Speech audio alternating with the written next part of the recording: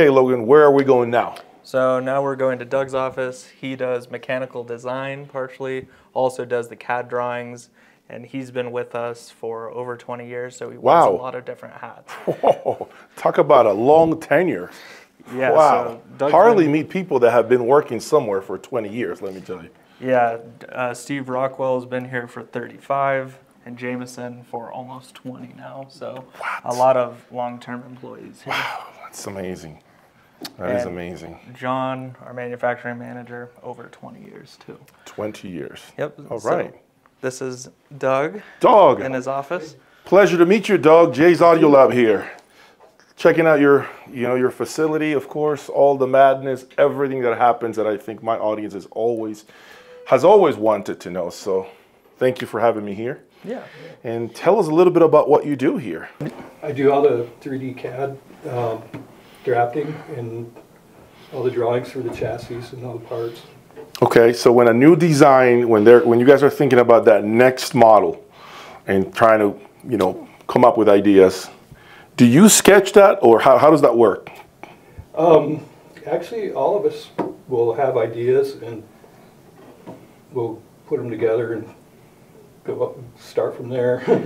Okay, so then it's done in computer-generated images. Then you begin the trial of creating it and then seeing like, okay, this is going to work for what we want, or it's not enough space. Like how?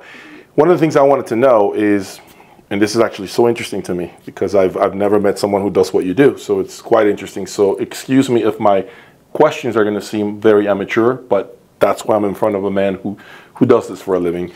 When you come up with a design, a sketch of something, and let's say you miscalculated something, I'm assuming that particular rough draft gets tossed in the trash and it starts with something fresh, or how does that work? Well, I would say part of what Doug does is so we don't have to throw it in the trash. We're able to do it on the computer and generating to see where the screws are going to go, how the boards are going to be put in place. Wow. But, in the very early stages, like Doug said, we all get a piece of trying to contribute to the next design, and we'll even do mock-ups. With foam, just to get an idea, a sense of size and space and connectors, and print it all to scale so we can see it. And this is one of our newest things, this 3D printer. Check the 3D printer. Let me see it. This is something that we did early on. This? Yeah. So this actually gets done here, or how does this? Well, yeah, just a model to get an idea. Side of a 3050 or 3060 to me. That's a quarter scale. Yeah, quarter scale. Think about that. So you make the amplifier all together in this, essentially the model, or just how does that? We've only done just that. So far. Okay. This is still new, so it's kind of trial and error at the moment. But will kind of help us visualize what the next products will look like. Okay. Can you, when you design something and you're coming up with the next model, are you able to calculate weight or no? Yep. You can also calculate how accurate is that when you come out? That's really accurate because it just takes the solid material that's there on the model and it calculates from that. It's just math. Does it also tell you when, nope, what you're trying to do is not working? Nope, it's not. I'm not going to let you do what you're trying to do. Meaning you're trying to put something in a space perhaps that's not big enough. Does it tell you like what you're trying to put in there? It won't. Like if two parts are interfering or something. Right, it'll tell you that. Yep. Wow, man, that's where we are today. So to me that's exciting. By the way, what he does. Like I love knowing that I can just sit down and just play with the computer and be creative. Because the cool part is that now you're letting your imagination come up with that next concept. Now, have you ever sketched something, and I know you said that everyone has a part here, right? So it's a team effort. So one of the biggest things that I've heard while I've been here is everyone has input, right? So it's a family, essentially, which is great to know. Have you ever designed something that, let's say, 3 family members liked and 2 did not, and you guys had to like flip a coin and we'll do it? It's happened all the time.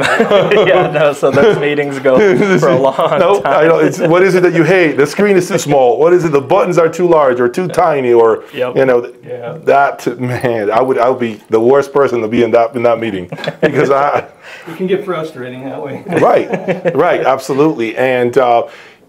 what else besides the design? Does it also give you an idea, for instance, of, okay, here's the drawing we came up with. We all agreed, we all signed off on it. Do you know more or less what it would cost after you have designed? Does it have a way of more or less projecting the cost that it would be, a particular product, when you are creating it on the computer?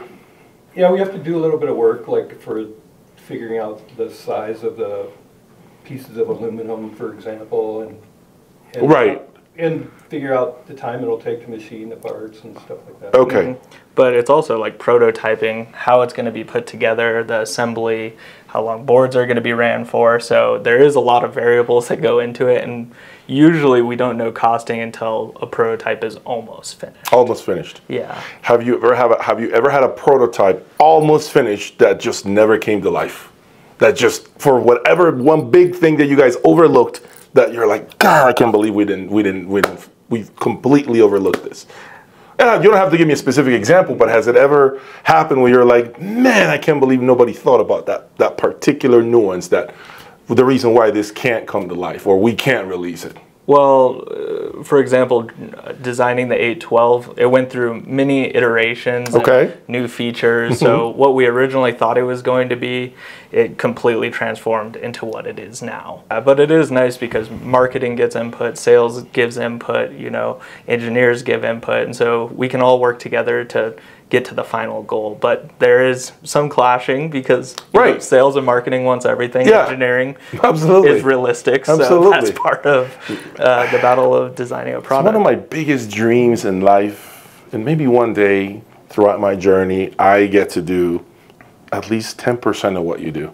I would give anything to sketch up my own power amplifier. I've owned over 300 power amplifiers. I would love to just sit down and have the ability to draw something and just see it, like, because to me what you do is so exciting, to know that you drew it there and it's now here, like it's now in a box, it's shipping out, and to know that you had to do with that, like it's got so much, to me it'll be like my pride would be up here. You know what I'm saying? So it is very cool to see all the blood, sweat, and tears, the hours in this beautiful office. I must say that, you know, now it's part of the family, it's part of Boulder, and I would love to do what you do someday. I just chose the wrong career path. That's it. You know, that's one. So this is going to be the newer product that is yet to be released. Okay. Soon. There you go, 861. Now you get to see how they do this here in Boulder. Like everything is just the 3D modeling. You know, and he gets to do magic here. I wish this was my job. Man, this is amazing. Yeah. Soon to be released. Soon to be released. What is it missing right now? Is there anything in particular that you're still working on? No, I don't actually do the wiring in here because that takes me a while. I haven't spent a lot of time on that. But everything else is pretty much in there except for the small components. I just have to make sure everything's going to fit together, and actually, just like you were saying, if you have two parts interfering, and it's not going to go together. Got it. Love it, man. I love to see this. Well, and part of what this is too is thinking about how we're going to assemble something, or if we have to do a repair, how easy it is to get to those screws. And that's something that we've learned over time. The easier it is to get to screws and pull up boards, the better it is for everyone. You know, I never thought that you take that into account. I find that so interesting to see that. Here, the lifting, I don't mind. I mean, in real life, but I rather lift the keyboard than the mouse, to be honest with you. Let me grab you something. I just want to show you kind of. So did you go to school for that? Like, how did you learn this? I actually didn't. My brother started here. Okay. And he was doing it 2D on the Mac and just drawings on paper, and Jeff let me. I took over after he left. After he worked here 10 years, and Jeff let me pick out a 3D CAD program, and I started doing the modeling in 3D. So I started out in 2D and went into the 3D drafting and modeling. And we've come a long way, I'm assuming, from what it was to what it is today. It's not even close. It's the tolerances. So much nicer now being able to have like. Yeah, and I'm assuming you'll do a lot more. So here, so to show you kind of where it started. This is. I mean, it's kind of arts and crafts, a little beat up, but to give you a sense of size and what the front panel and rear panel looks like, you know, we did all of this to scale. Wow. And it's not far off from the real thing. Wow. So that is really cool. This is the first time in my life that I get to see a real rough draft of a high-end component, whether it be television, doesn't matter, a hair dryer, it doesn't matter. I never knew this is how things come to life. And it's a rough draft, but but this gives you a hell of a lot to like. You can almost visualize like what it will look like. I mean, it's the feet and everything. I mean, this is great.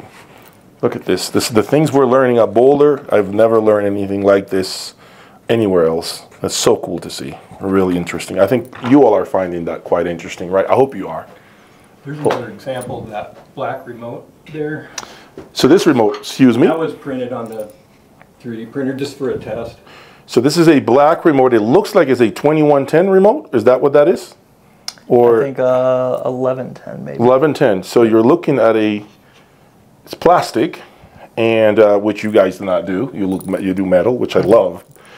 So this is a 3D print, right? So this way we can test a part before we machine it. Or can you see it? You zoom in on that. So now you're looking at this. That's great. That's awesome. So thank you so much for your time. Much appreciated once again. Have a lovely weekend. Thank you for your time. Great, man. it's time for lunch. Yeah, you hungry? Yeah.